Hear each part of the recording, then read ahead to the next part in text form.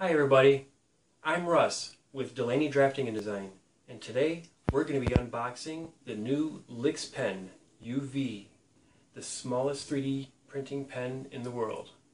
So let's get started. It's got attractive, durable looking packaging here, and here we go. So it's got a little quick start guide here on the underside of the cover. Tells you to plug it in for a while. Tells you about the two different modes. There's PLA and ABS mode. You got to wait a little bit before you can get started, but there's a quick little starting guide. So then here we have it. You can see this thing is just over 6 inches long. The whole body of it is 6 inches, just a little more for that tip right there. So this thing really is small.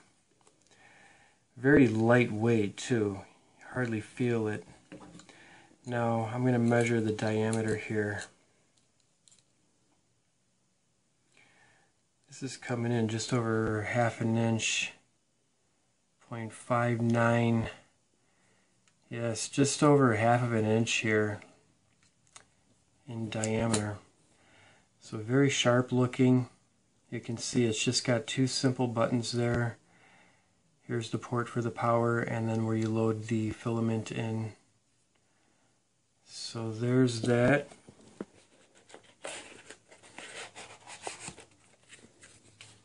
Insert. Okay, so it looks like they're getting you started with some designs here, some techniques. Here's your operation manual. Comes in French as well. Now we've got, looks like two tubes of filament rods. Here is just a white, this says it's PLA, white filament. Now these are, in the tubes they have 40 per tube, and they're the 1.75 millimeter diameter. So that's a bunch of white PLA. And then here it says ABS clear filament. So there's 40 rods of ABS in clear. Now going on here, they got your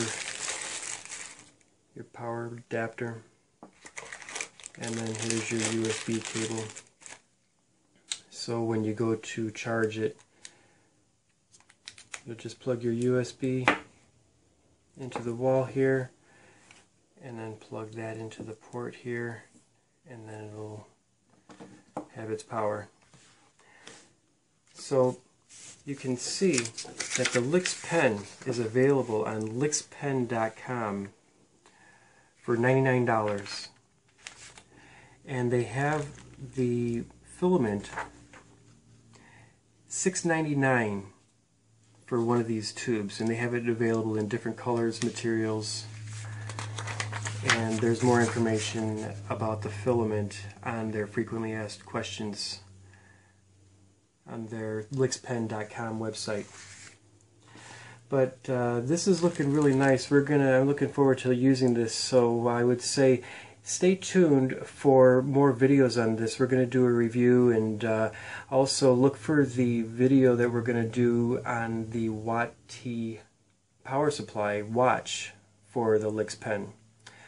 So thanks for watching, and happy 3D printing.